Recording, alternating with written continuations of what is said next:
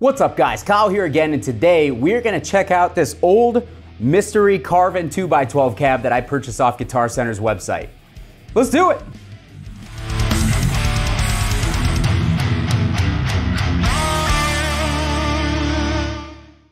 Alright guys, hope you're doing great out there today. If this is your first time here at my channel, my name is Kyle, and what I do is I take awesome high gain amps, overdrives, guitar cabs, speakers, and pickups. I record them with a simple SM57 setup, and I give you guys the unprocessed audio on your end.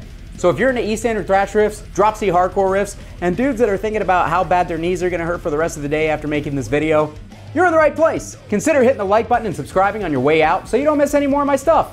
Thanks. All right guys, so this is a very impromptu video. I purchased this cab, was browsing Guitar Center's used site a few days ago, found this cab, 149 bucks.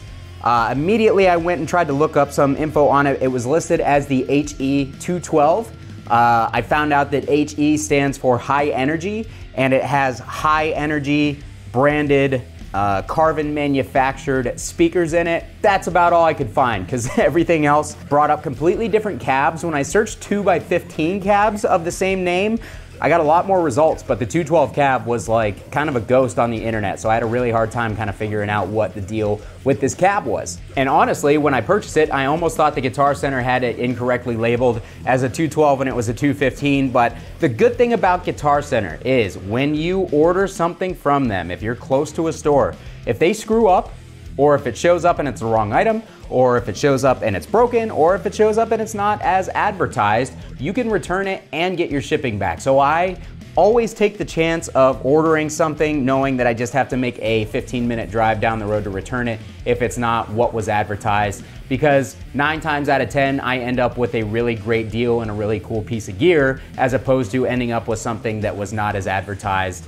and having to return it. So I like those odds, I like those chances, and I've ended up with a lot of really cool stuff because I've been willing to take the risk. So with that out of the way, I decided, you know what, I'm gonna go ahead and order this thing. It looks cool, it's an oversized vertical 212. I don't have an oversized vertical 212 in my arsenal as of yet, so figured I might as well grab this thing, and at 149 bucks if it shows up and the cab itself is good and the speakers are garbage, I got plenty of speakers I can throw in here and I'll do a little experimentation. It was delivered to me yesterday. I plugged it in this morning with the 5150 50-watt Stealth and was immediately surprised at how much I liked it. I was actually very, very caught off guard. I was expecting these speakers to sound bad. I couldn't really find any info on them. In fact, I couldn't find any info on them at all, other than they were Carvin manufactured speakers from 1986 to 1989 before they introduced the British series. Now, I sent the speaker information to Michael at Omega Amplification because he's a massive speaker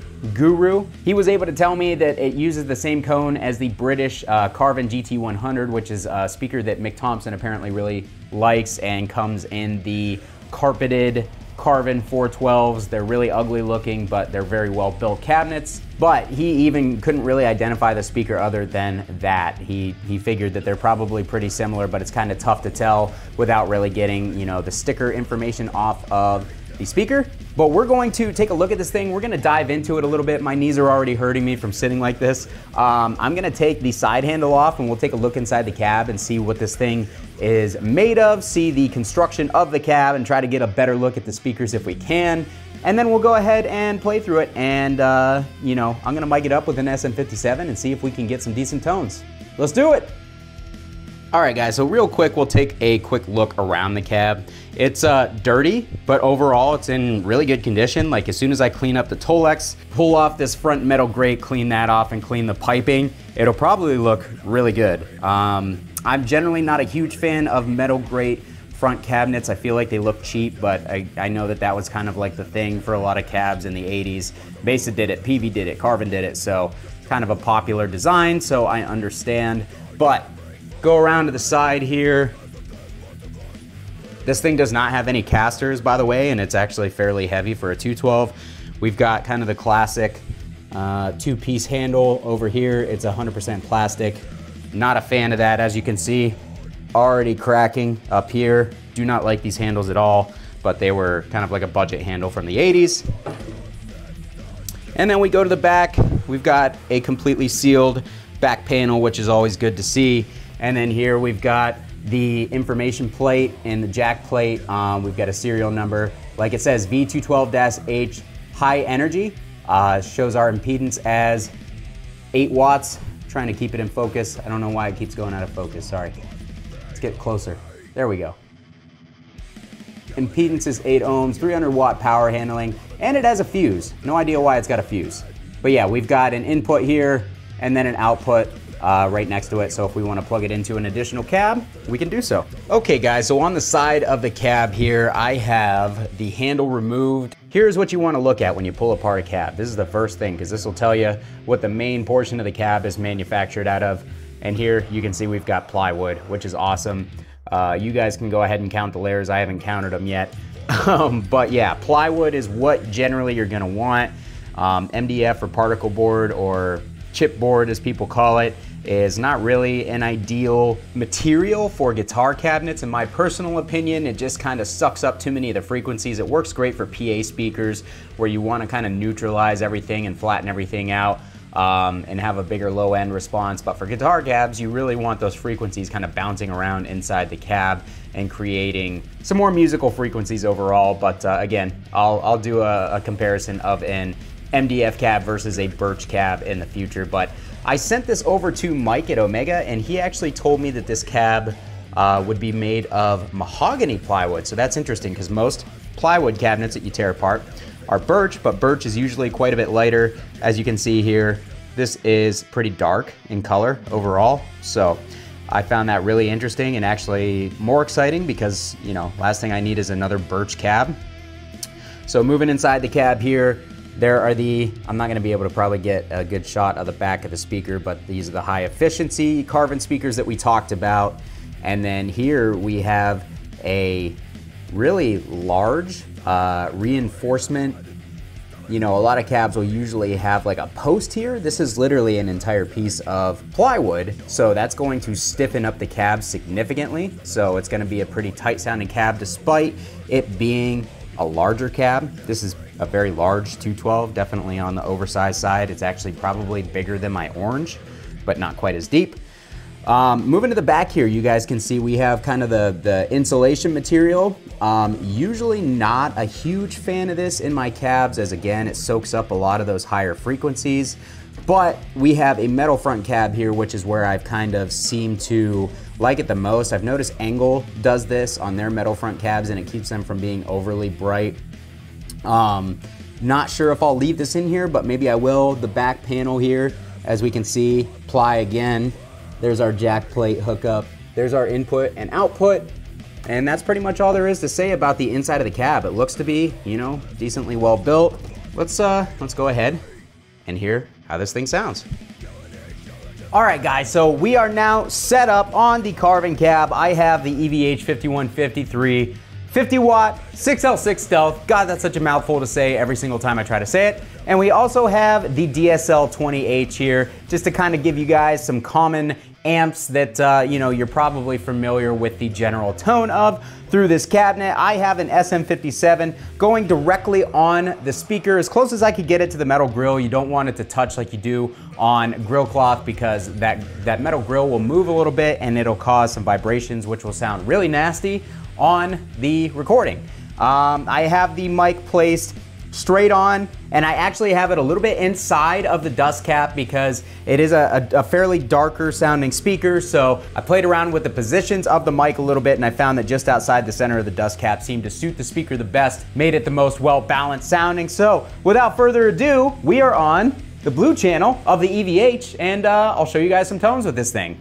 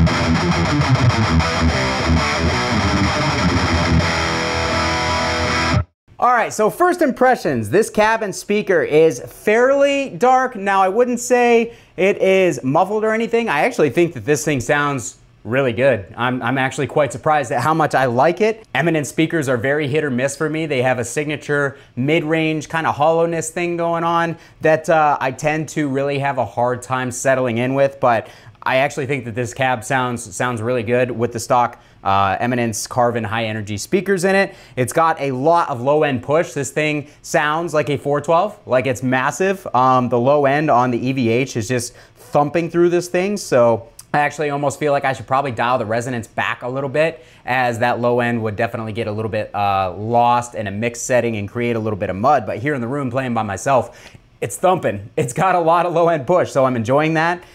It's relaxed in the highs, and it actually takes pretty well to the highs being pushed on the amp as well as the mids. A lot of people say if you don't like the sound or an EQ of a speaker, just EQ the amp to the speaker. That doesn't always work, because sometimes certain speakers don't take well to you pushing certain frequencies on amps, or the amp and the speaker just don't really pair together all that well. So I always kind of found that advice to be a little bit silly, because it's not always gonna work. It's good advice, you should absolutely try it, but if you don't like what you get after EQing for a while, then switch to a different speaker or switch to a different amp and see if something pairs better with your setup. But anyways, I'm getting in the weeds as I usually do. So yeah, I think it sounds good. The mids, when I pushed on the EVH, it's definitely way more rounded in the mid-range than a V30 would be, as most Eminence speakers are. I have yet to meet an Eminence speaker with a spiky mid-range. They're all very kind of round in the mid-range, even if they're a mid-forward speaker. Not a bad thing, just, you know, very different to what you would be accustomed to with a V30 type speaker. Overall, it takes to the high gain thing very well. I will say, not the clearest speaker in the world as I'm listening to it here in the room. Like when I was doing kind of the chord ring outs and stuff, some of the detail of the notes that I was playing was kind of disappearing. That I'm not necessarily a huge fan of, but everything else I'm enjoying so far. So let's go over to the red channel, get some red channel tones on this thing.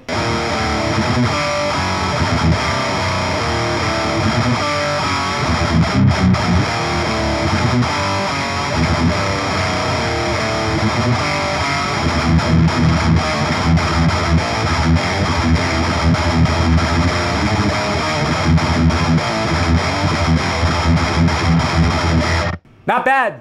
I definitely don't mind it. On this channel, it's definitely brighter on the top end. The mids are cutting through a little bit more as well. I feel like this channel kind of fits the cab a little bit better because it is more tight than the blue channel. Overall, I dig it. No real complaints. It's definitely different from a V30 sounding cabinet. It's very huge sounding for a 212, which I find very pleasant. I really dig that.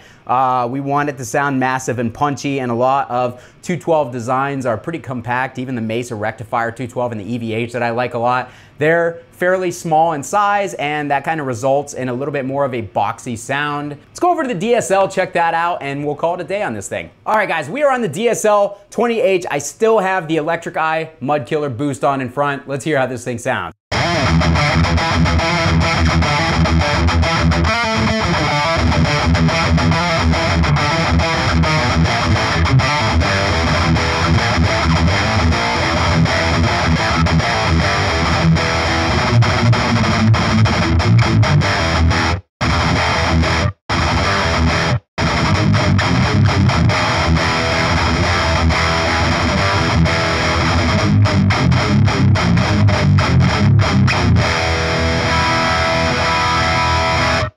Not bad. I don't know that I'm loving the Electric Eye Mud Killer on the Marshall. Let's switch over to a Boss SD1 because that's a classic boost for pretty much any Marshall. There we go. That's definitely aggressive.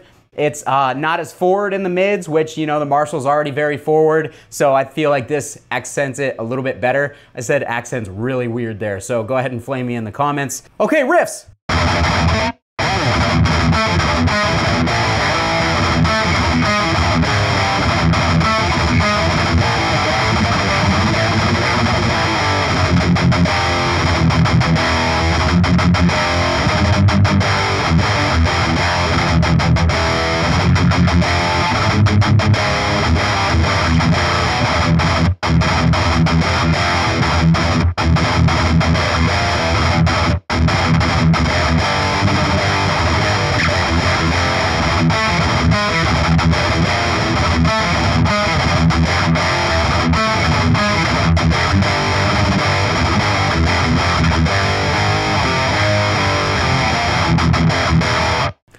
right, guys, that is gonna do it for me today on the Carvin H212-V, I think is what the model was. It's the one with the high energy speakers in it. What the hell did that say? Yes, H212-V. Really cool cab. Really glad that I took the plunge and purchased it. Again, I hope that this is helpful for somebody in the future who is looking at this cabinet, not really knowing what they're gonna get from it. Because I've found a lot of times looking at older Carvin cabs, a lot of older PV cabs and stuff, I don't know what I'm gonna get when I purchase those because there aren't really any good demos of the cabs or the speakers that come in them. So if you guys would like to see more videos like this, I do have a bunch of like older PV cabs, older Carvin cabs, and just obscure cabs in general. And I can definitely do some more videos similar to this where I show you the strengths and weaknesses of the cab. I show you the build of the cab, what speakers they come with and everything. So if you guys enjoyed it, hit that like button. I would greatly appreciate it. Subscribe to the channel if you haven't subscribed already. What the hell's wrong with you? Don't you want to be belligerent like me? And if you'd like to support what it is that I'm doing here, down in the description of this video are all my support links, including my Sweetwater affiliate link. You click on that link, get yourself something nice from the fine folks at Sweetwater. Costs you nothing extra, and I get a little kickback in return, so it greatly helps me grow and be able to afford weird, obscure cabs to make videos for you guys with. You can also consider becoming a member of my Patreon community like these fine people right here, who I seriously appreciate so much, and support the channel that way. And finally, consider becoming a member of the Belligerent Amateur community by joining my Discord group and my Facebook server, all down in the description of this video. Kyle here again. Thanks so much for watching, and we'll see you next time.